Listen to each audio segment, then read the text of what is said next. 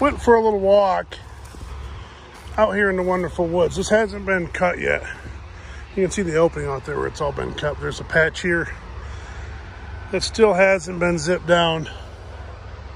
A couple big red pine there. Some jack. That's a cherry. But everybody's always wondering. They think it takes millions of years to grow a forest. This was cut in, Mike figured, the late 60s, early 70s, right in that area. So there's some big aspen growing that's pretty nice. And obviously, if you look, it was a clear cut because everything grew up as one. And we've got a nice oak there. And yeah, and you got some little pine underneath. So we, yeah, cutting this. There's a piece down the road that Mike cut in the 70s, I believe, or no, 80s, 85, I'm sorry.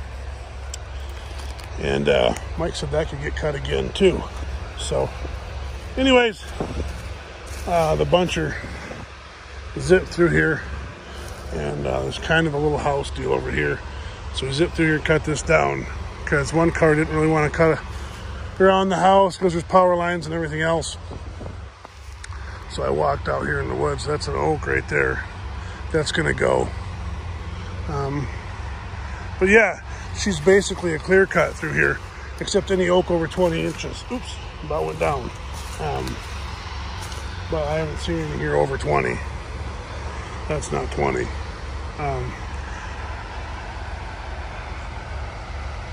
Again, late 60s, early 70s. She's ready to be cut again. And there's a low down there. You know, all this dead stuff on the ground, thinning herself out.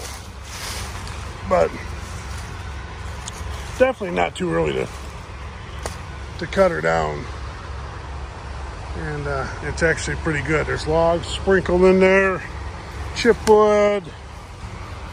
It'll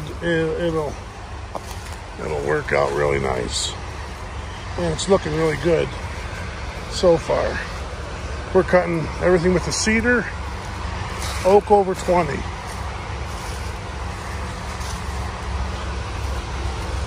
But a little walk through. We're cutting pine, and I had a minute. I had to go for a walk. Yeah, see, she's falling down already. That's another dead one there. All that dead stuff there. Everybody thinks that if you leave these trees grow, they'll grow forever. That's a ugly dead one right there. Look at this.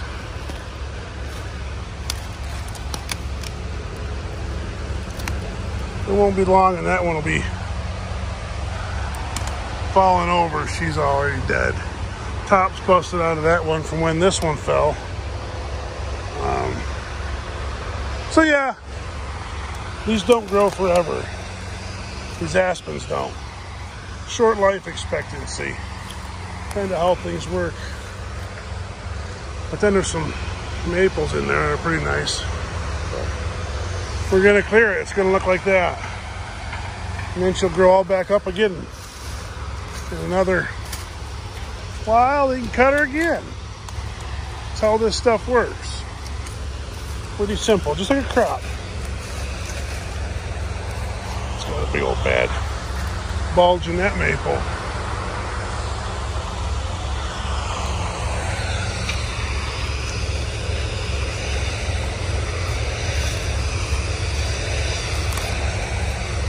So that's what it looked like. Zip her down. There's a nice patch out here. I cut some logs out of those two. She holds on to her diameter pretty good. They're smaller, but you got to pick through them. You know what I mean? Pick through them.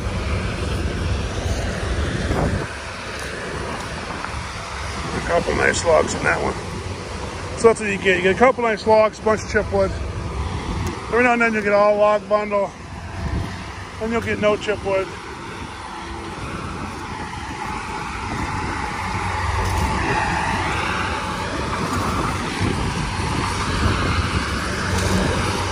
That's all spruce. There's no logs in that.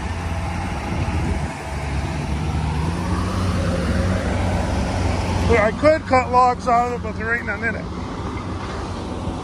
But the red pine I've been able to cut some out of.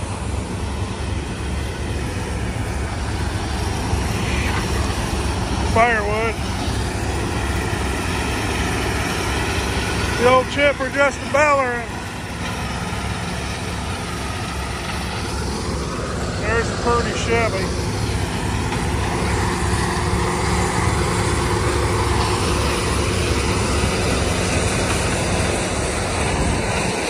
I wish you could smell that spruce.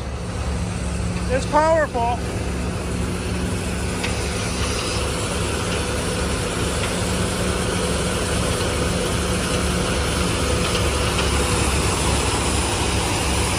Josh has got his shade tree working on him right now, so he's all happy.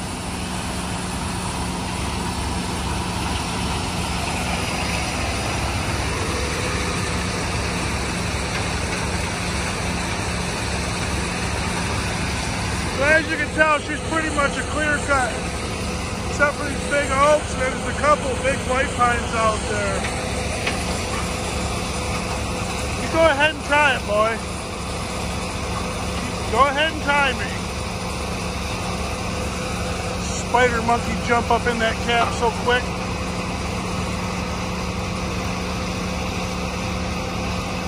Just grinning up there. Bring it on, boy. Bring it on. It's about 6 foot away from us. He knew better. Yeah, spruce is actually pretty decent chipwood in here.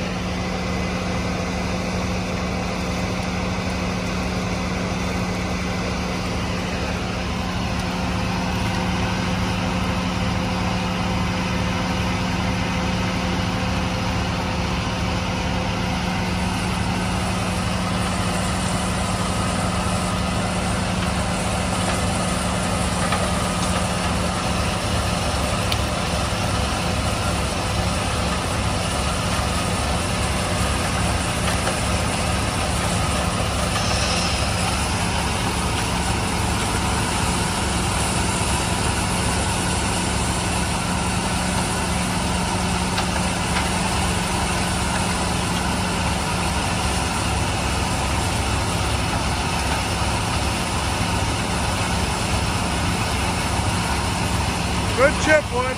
That's all she's good for.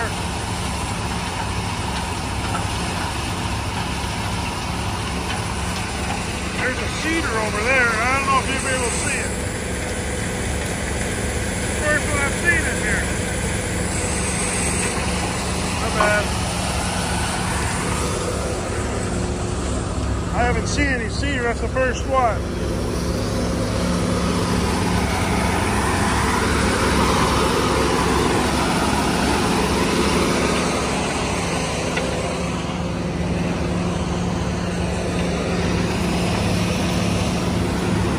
Just about